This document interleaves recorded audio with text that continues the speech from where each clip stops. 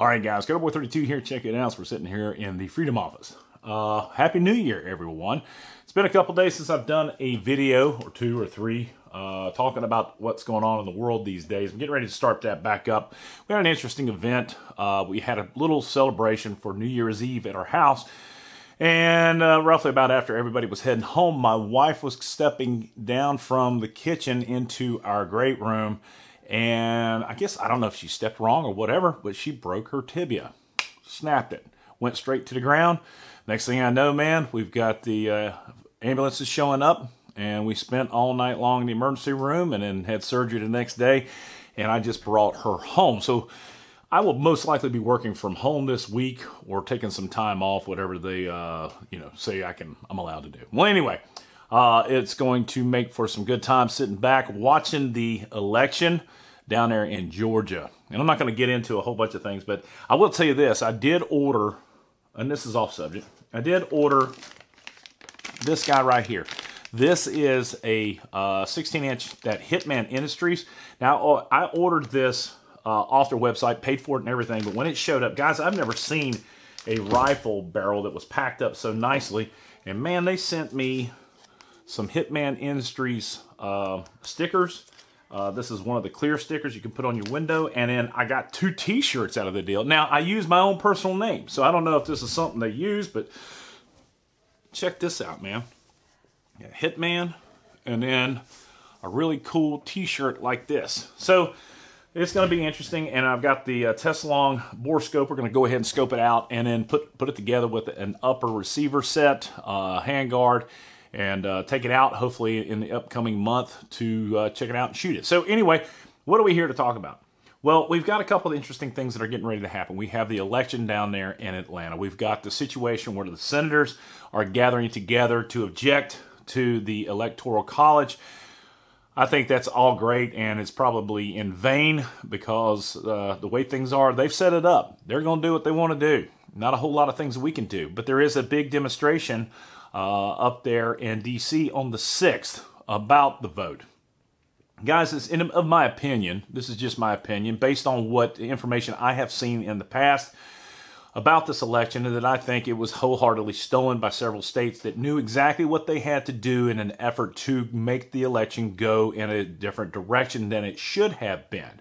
They had the votes, they had the ballots, they had more ballots than there were actual voters in the state, and I'm talking about Pennsylvania. And the thing that scares the shit out of me is that you have the thing down there in Georgia talking of, you've got Stacey Abrams, and they've got a busload of ballots ready to go. 3 million people have already voted on this thing.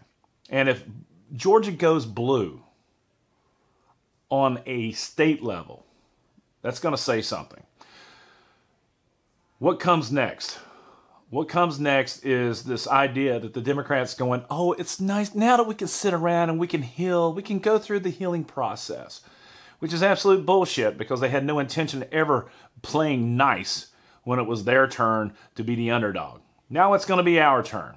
And a civil war, this is those things where they were sitting there going, we're going to have a civil war if you don't start doing what we say. Well, ladies and gentlemen, guess what? A civil war you may have whether you like it or not. So shit's about to get real this week. And we're going to find out exactly where we're going in the future of this country.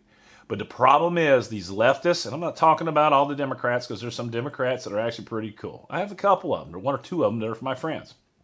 But these guys on the far left, they want to rock this world and take and move this country in such an extreme direction that we have to say no. We have to put our foot down one way or another. And that's why I'm saying this is going to be interesting to see what happens in the upcoming weeks. I'm going to be pretty busy, but we're going to do what we can to give up some information. Now, we are going to continue with the reviews and things of that nature. I've got a couple optics that we're going to be doing. I'm not going to be able to shoot this week, but hopefully on the following week we'll be able to get out there and do some fun if they don't have too much snow. Anyway, with that being said, guys, let me know what your thoughts are down below about what's going to happen in the upcoming week. I don't think what Ted Cruz is going to do right now is going to faze anyone or anything. I think it's good that they're doing that. It is voicing an opinion, and they are exercising their constitutional right as senators and congressmen. But it's going to be wild to see what the hell happens. So this is historic. I would say keep an eye on it with all ears and eyes and see what happens. Well, that's it. Let me know what your thoughts are down below. Guys, we always leave them like this. Wish me luck with my wife, if you don't mind. We're set on the insurance deal. We've got everything taken care of as far as that's concerned. So financially, we're fine. But I will tell you this. Your hopes and prayers for me to cope with a woman who is very strong-minded. And yeah, she is completely on a walker, and I'm just having to serve her hand and foot right now. And well, hopefully that doesn't last more than a couple of days, but we'll see. But anyway, God bless America. God bless those men, women in uniform 24/7 for our freedoms. Freedom's not free. If you like the video, give it a thumbs up. Subscribe if you haven't already done so. God, I'm out of practice. We need to get back at it, don't we? So anyway, I can't wait to scope this thing out. I'm getting ready to run the scope through it right now just to get a glimpse on it. But this is a really nice barrel. Hitman Industries. Down in Melbourne, not Melbourne, but they're down in Florida. Good guys. Thanks, Justin. Not that I've actually bought this one, but we got the 6.5 Creedmoor build that I'm going to put together this week. Hopefully get that. I actually got a bunch of 6.5 Creedmoor ammo, which is one of the reasons why we're going to do that. I've got the Econ build series and the Premium build series, and we're doing a new build with the 14.5-inch FM barrel because I got the Mark 13 or Mark 14 handguard in from Geisley. All right, with that long-winded, y'all have a great day. Happy New Year, and Godspeed. And I think we're getting ready to hit the shit is getting ready to hit the fan here very soon. So go to 132. I'm out. Y'all be good.